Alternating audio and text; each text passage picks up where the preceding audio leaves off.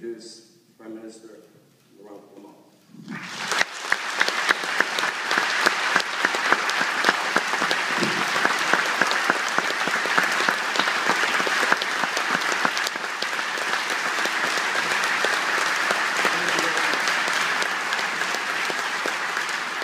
Thank you very much.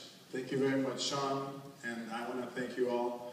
I want to thank Mark Benia for inviting me to speak a little bit about Haiti, about my vision for a better place, and also thanking Accenture for bringing technology into Haiti and mostly helping those who need it the most. I can't start without thanking enough what Sean Penn has been doing in Haiti. Sean has been a genuine friend, partner, supporter of the Haitian people, the Haitian cause, and what he's done, many other countries have not done it. Sean has taken the greatest challenge of all. Over 60,000 people living in a homeless shelter, in a camp, people desperate after the earthquake, and he managed to relocate 99% of them in 2.5 years. I want to ask for a big round of applause.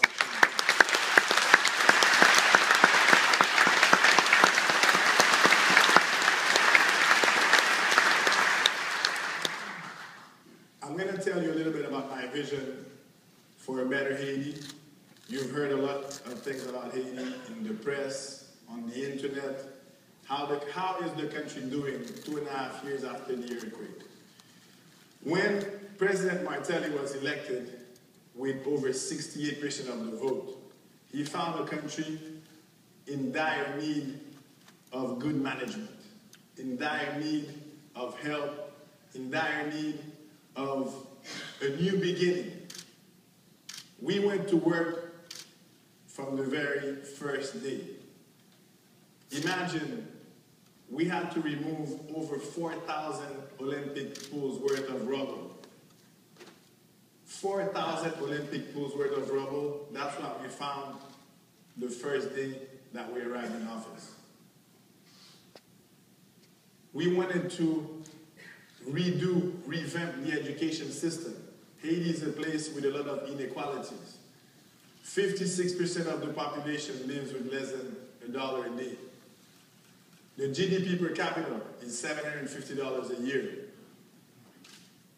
To put a child in school, it costs a family $200 per year, and the average Haitian family has 4 children. So you can understand how difficult it is to send a child in school. The government wanted to make a difference.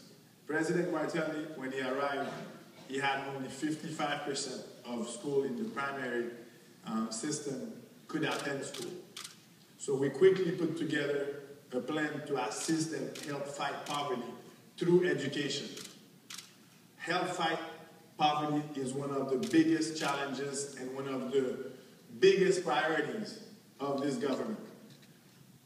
In 2.5 years, from 55, today 88% of school children aged in the primary system are able to go to school because of the free education program that the president and our government put in place.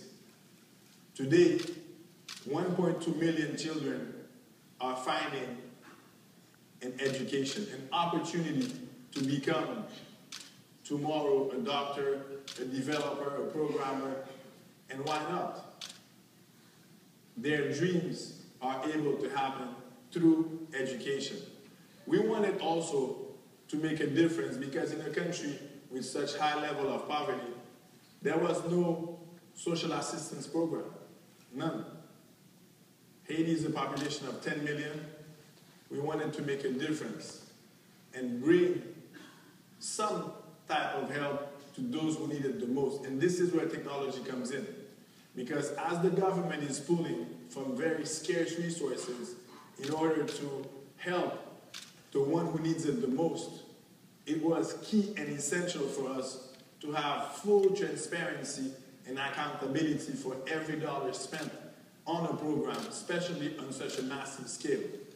So for the first time in the history of the country, we put together a program that would cater to the poorest mothers in the country. So long as, with a condition, so long as that mom would have at least one child in school and with a perfect attendance. That's the only condition for the mother to benefit from a conditional cash transfer every month. The challenge was, of course, how would we control the program, what technology we would use in order to make sure that these funds would go to the mom that would need it the most. So we had a meeting in Davos with Mark Benioff that was introduced to me by Petra Nemkova, who's here, that I thank very much for that. And that meeting changed everything for so many of the moms in Haiti without even realizing it. When I met Mark, immediately he wanted to make a difference. Immediately he sent a team down to Haiti. He sent Suzanne, he sent Chris, and then Accenture came on board to put together, to professionalize, to use technology in order to help the most vulnerable. The program was being run on Excel. We went from Excel to today, and we had about 40,000 mothers. Today, we have over 100,000 mothers receiving a conditional cash transfer that enables the mom to buy milk for the child, to buy food, to put on the table, and that makes a significant difference. Although it's little, but it makes a significant difference in the quality of life, in the ability of the family to have one meal per day. So the technology was put into that program in order to increase transparency. Because the government alone, we want to put as many moms as we can into that program that's called Dear Little Mother, Ti Maman Chérie in Creole. That program currently benefits moms throughout the 10 departments of Haiti, and the software allows us to have perfect control, transparency, and also to determine how the monthly payments are being made, who receives them, who has errors on their files, and making sure that it goes where it's supposed to go. The second thing, the software reduces the bottlenecks that we experience, that we're used to experience in the program. Again, for one purpose, making sure that the mom who needs it the most gets the benefit. We wanted to do more, so we asked the team that was sent to Haiti to work on different programs. Haiti has only 25% electricity coverage, and we wanted to put solar lighting, like Sean was saying. We wanted to put solar lighting in all the country, and we also put that program within the Salesforce application, and today we're able to see from this Surtan, actually made in Haiti for the first time. Haiti is making its own Surtan, it's called. It's a tablet that has Salesforce on it. I'm able to see, and Chris and Stefan are going to come on stage and go in details. We're able to see where are the lights being installed, what are the areas of need, which departments are benefiting. All that is contributing to increasing the quality of life and fighting poverty, reducing inequalities, and also helping making Haiti a better place. Making Haiti a better place in every sense of the word. And this is the type of cooperation that goes directly to the need of the government, is to give the leaders, the decision makers, the right tools to make impactful decisions. And also not to waste a dollar, making sure that it goes in the area where it's supposed to go to reduce waste. This is the objective that the government has put forth. We have put on the Salesforce program as well. We're working on the next phase, which is Haiti has over 500 NGOs working together trying to help the government and the country be better. Yet, we have one problem is task duplication and lack of coordination.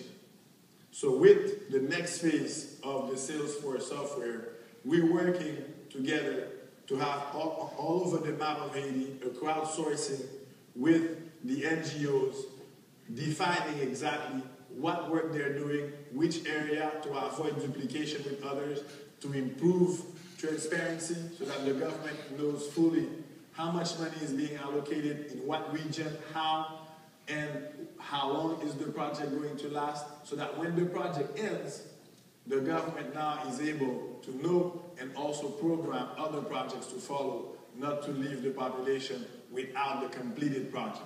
So this is what we're working as the next phase with Salesforce. When we talk about international assistance, international aid, this specific model that Accenture and Salesforce brought to Haiti went to the core of what I like to call the aid efficiency. Because usually, many countries come to help, and they help according to their own priorities. That's not necessarily the government priority. This particular program went to the core of what is it that we lacked, what is it that we needed, and what is it that we have, thanks to Salesforce and Accenture. So I'm going to leave it to Chris and Stefan that are going to come